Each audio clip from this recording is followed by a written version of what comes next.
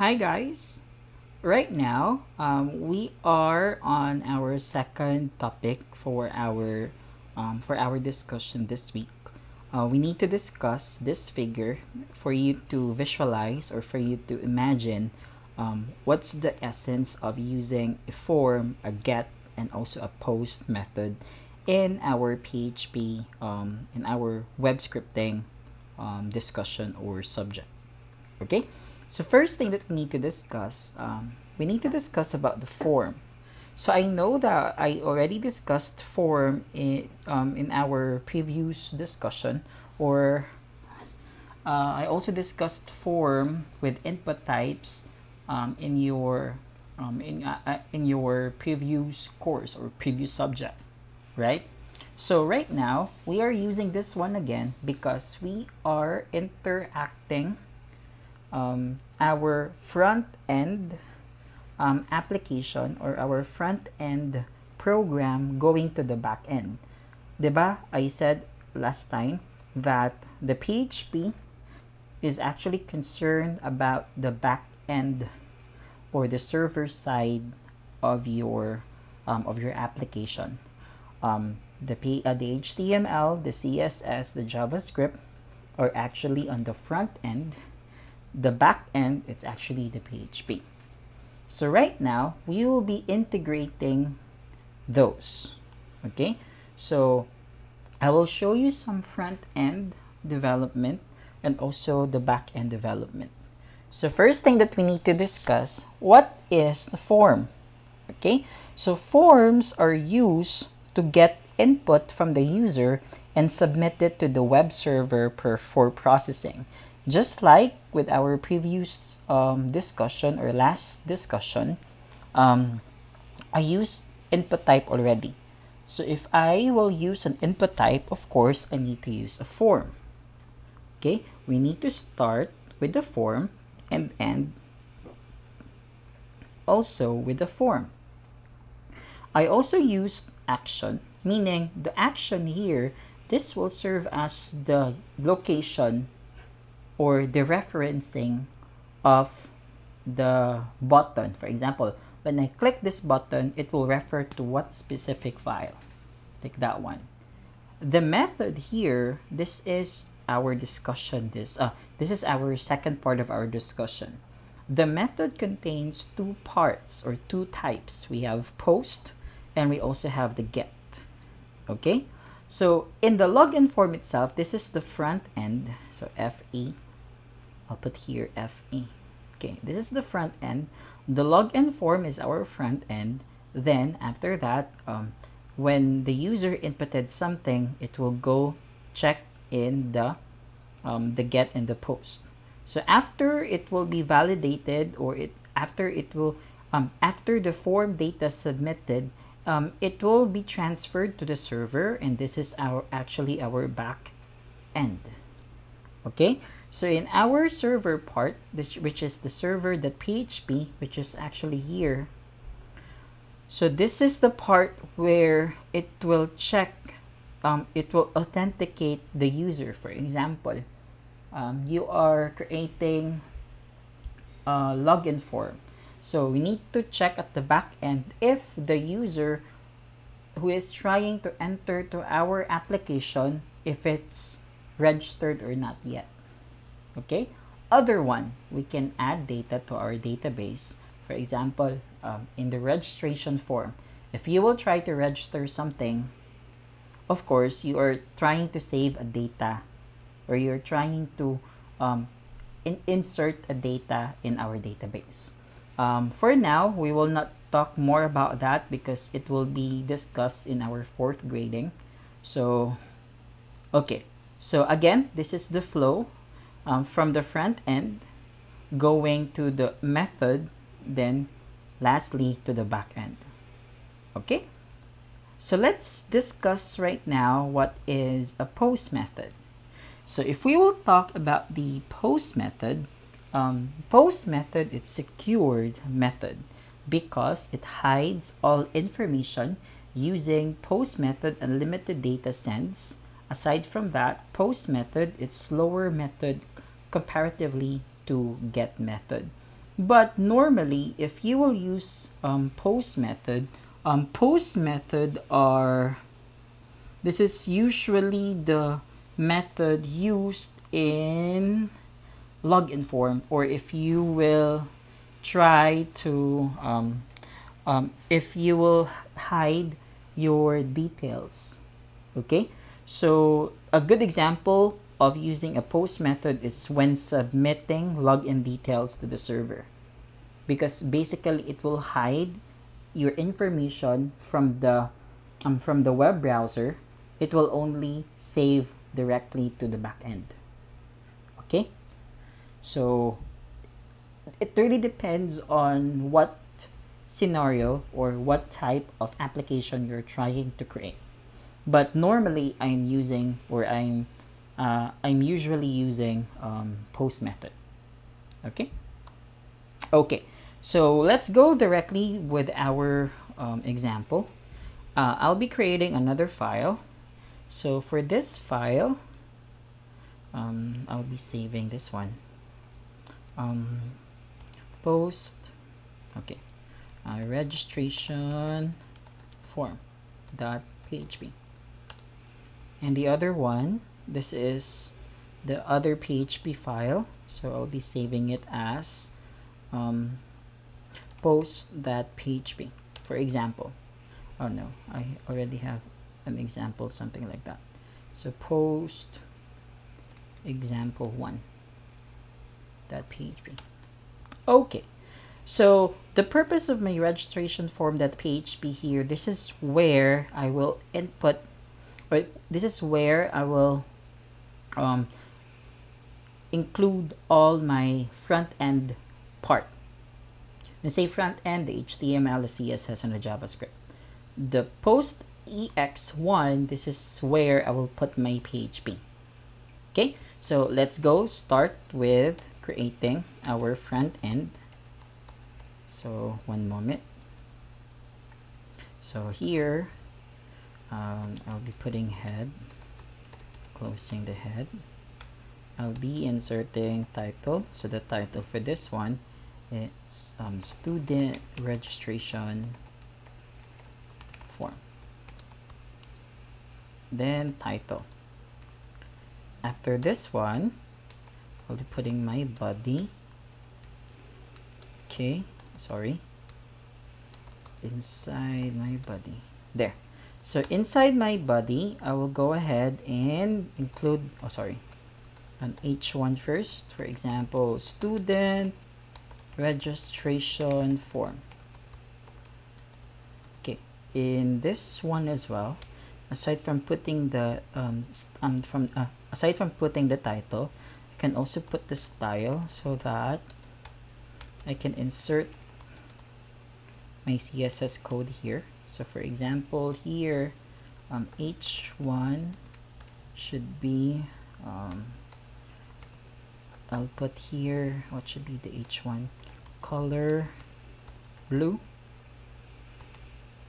Okay, there. And text decoration should be underline. Okay, let's see if this will work. Localhost registration form. There you go, it's working. So after this one, let's proceed and let me try to create a table so that you've noticed. No, I will show you first the form action. Then of course this is the post ex1, so post ex1.php. Then the method that I'll be using is basically the post method. Okay, so after that, let me go ahead and put the first name. This is the label. So first name, I'll put here the input type, which is submit. Sorry, this is not submit. This is text. Then after the text, I'll put the name. This is the variable name, so f name. You need to take note about that one, guys. Then close it. So I'll put the BR so that I have a next line. Then I'll just copy and paste this one. Okay, this is last name. I'll be changing the variable name to L name. Aside from that one, okay, I think this is it. So I'll be inserting the submit button, then putting here the value, submit. There you go. Or if you want, you can also insert, or we can also insert cancel or the reset, and the value for this one is cancel. Okay, so after this one, don't forget that we need to close our form. Okay, let me arrange my codes first. Okay, let me check. Okay, there you go. So you've noticed that here, let me make it bigger. Okay, you've noticed that it's not fully arranged, or it's not organized. So what should I do here? I will be creating a table. Okay, so I'll be using the TR, of course. Then after the TR, the TD, which, wait for a while, I'll be putting the form here above. There you go. Closing the TD, opening another TD. Hopefully you can still remember our discussion about tables, because this will basically help you organize your what do you call this? It will basically help you organize your login form, or for example your registration form. Okay, let me double check if this will work. There you go. There. So what happened to this one? Okay, so I will be putting that one here, since this is already arranged properly. It should be outside the table. Okay, one moment. Let me see. There you go. Okay, so if you want to do something like this, it's okay. Or if you want, you can actually close the TR here and open another TR. So if you will refresh it, there. Okay, you can also adjust the text box by putting the length here, but it's really up to you. Okay, so okay, there we go. So since we're already done with our front end, let's go directly and proceed with our back end, which is the let me go back to the form action, which is the post ex1.php. So let's go here. So we will now start by inserting our PHP code. So here, the purpose of this one is we need to call the value. We need to call the value. For example, echo. We need to display the value inputted by the user. So echo, then of course we need to use the post. So the f name, then of course lastly the last name. There you go. Let's see. So if we will refresh the page, I'll put here Ferdinand, then Bernardus, and click submit. Here we go. So we're able to connect, or we're able to use the method post.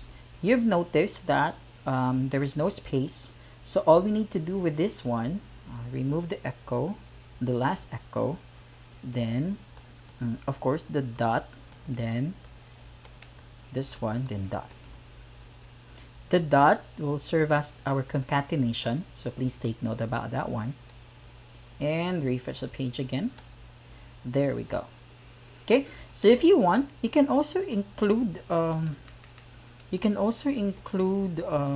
CSS part here, where you will design your where you will design your registration form on the back end. One moment. I'll put the body here. So for example, okay, so in the head, I'll be putting the style now. Closing the style. So after this one, for example, H1 again. Color, it's still blue. Then text decoration, it's still underline. Okay, there we go. So I'll be putting here H1 student registration form. There, then H1. So for this one, all I need to do with this, for example, I'll be inserting a P, student complete name. So I'll be inserting the PHP part here. There we go. So basically, by the use of this one, it calls the value from the back end. Okay, so I'll be closing the P. One moment. Okay, and aside from that, I'll be using the P here. So the P, the color of the P will be, no, I will not be changing the color of the P, but okay, I'll be creating another A. So the A will be color red. Save it. So I'll be putting A here, and I'll be closing the A here. There. There. Okay, let me save it. Let me go back to the main server, or sorry, the local host. So ESET, sorry, what is the file name again? Registration form. Here, registration form. So for example, Fernand Bernardes, then hit enter. There you go. So student complete name, it's Fernand Bernardes.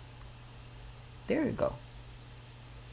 Okay, that is the part where I use the post method. How about for the get method? For the get method, actually we're doing the same process, but all we need to do is just to use the get. Again, the get will be discussed in our it will be discussed here. Okay, so if we will talk about the get method, by the way, class, it's unsecured method because it displays all information on the address bar or the URL. So basically, if you will use a get method here, it will show the address bar. It will show mura siya gilantad niya ang imuhang ang imong information there is a URL sa imong address bar. Okay, so and also by default method, it's get method. Using get method, limited data or actually sends, and get method is faster way to send the data. But again, it really depends on what specific application you're trying to develop. Okay, so still the same process, just like what we did. All we need to do is just to change the get to change the method from post earlier going to get. Then of course we need to change this one to get, also this one to get. Okay, there. Let me go back to the local host registration form. If you will click for if you will type in Fernand Bernardes, there. So you've noticed, guys, that the F name, which is Fernand, then the last name, which is Bernardes, was actually displayed in the URL. That's why it's really unsafe. Okay,